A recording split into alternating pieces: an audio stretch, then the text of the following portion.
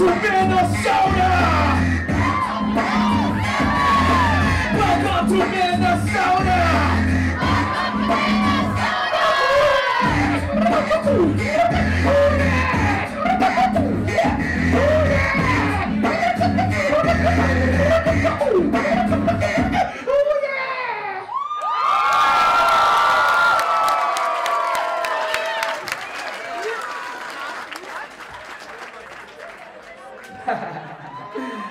We just getting started.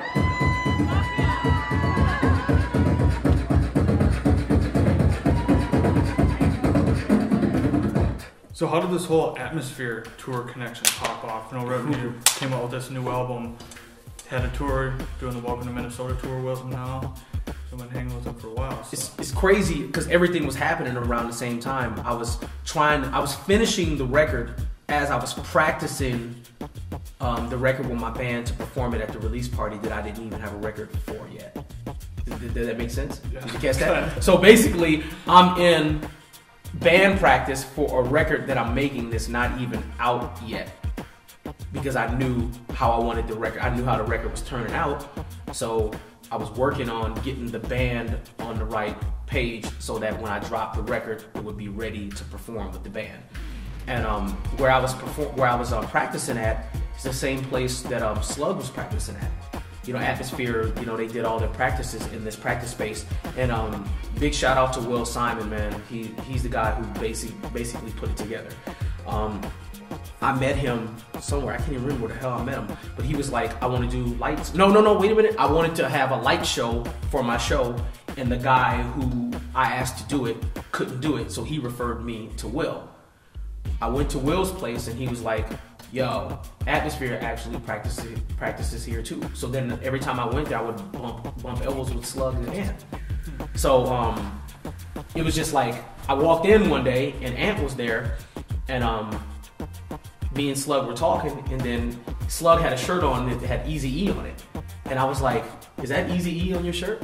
And he goes, yeah. And then Ant goes, that's you. And me and him started laughing and the Slug is like, what?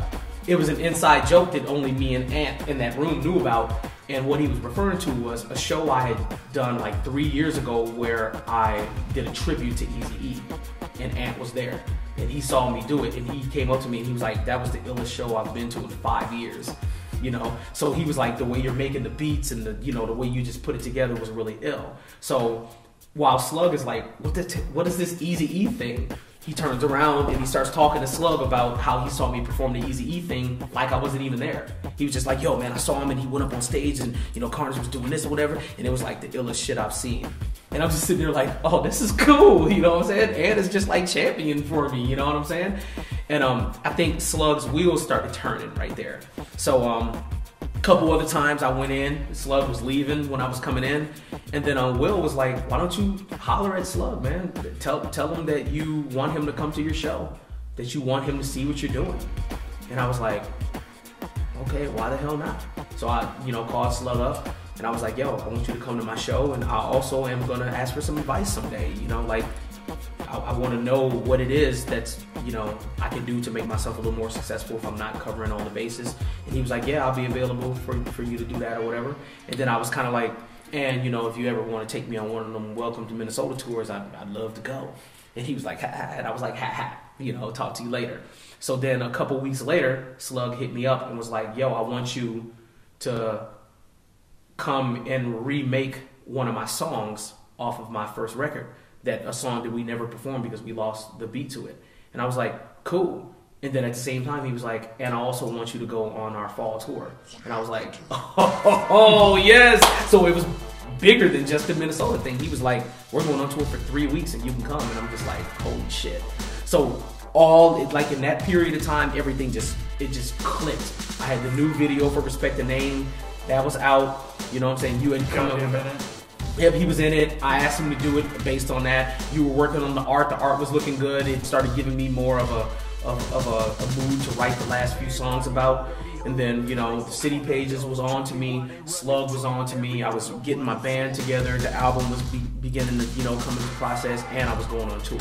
And everything just from there has been like, it went here and it's now coasting on the upper tier.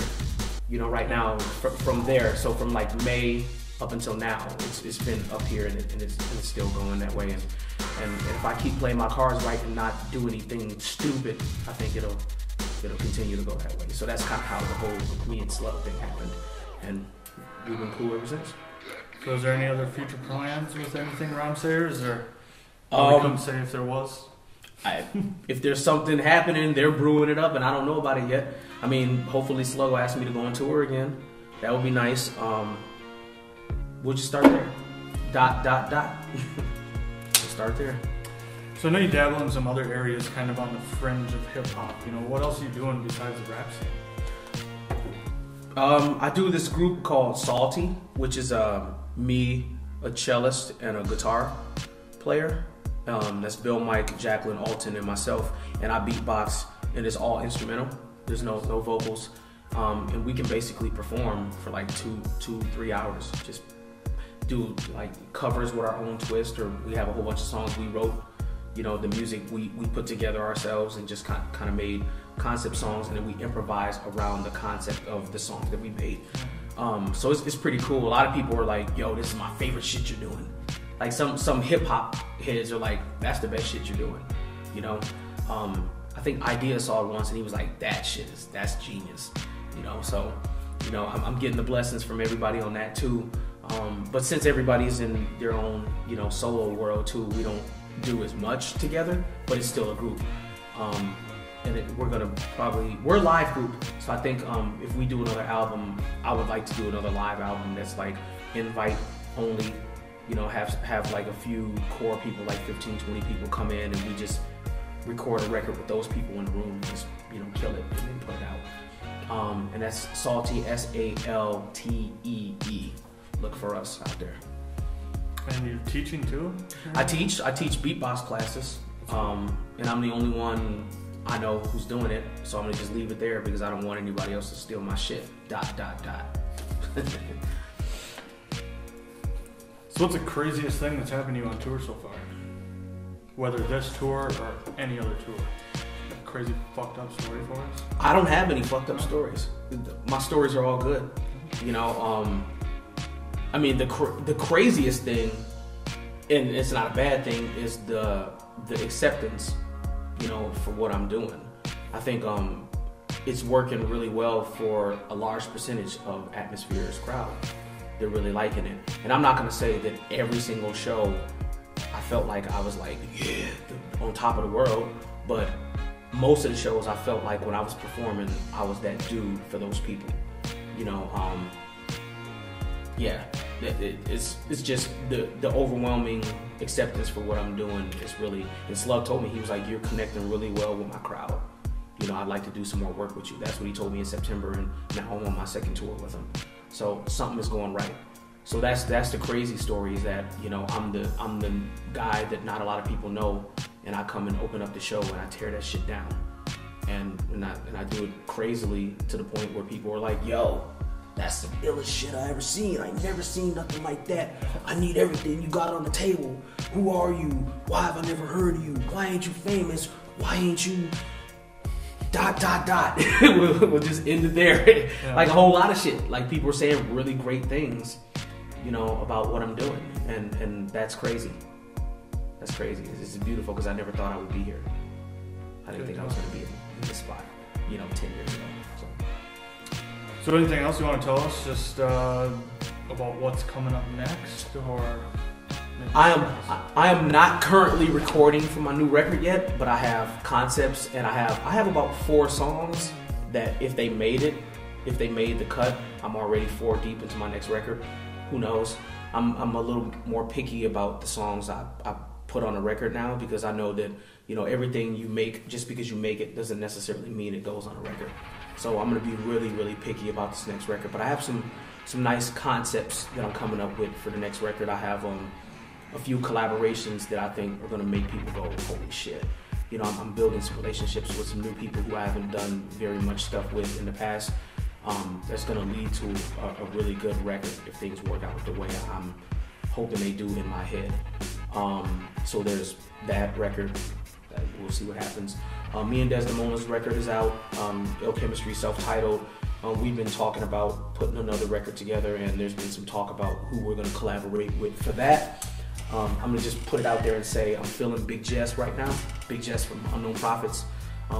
Me and him had a really good connection with a song I did for his mixtape, his honorable mention mixtape, and there's been some talk about Ill Chemistry hooking up with him to put together a Ill Chemistry record that features him on some production, him and I on the beats, switching around the duties. Maybe I make a beat, he put music to it, we flip it, you know, he make a beat, I put music to it, I give him some of my sounds, he chops them up, make a beat out of them, we'll see what happens. Salty, we're talking about recording another record. We don't know exactly when we're going to do that, but it's probably going to happen the way I described, you know, a little while ago.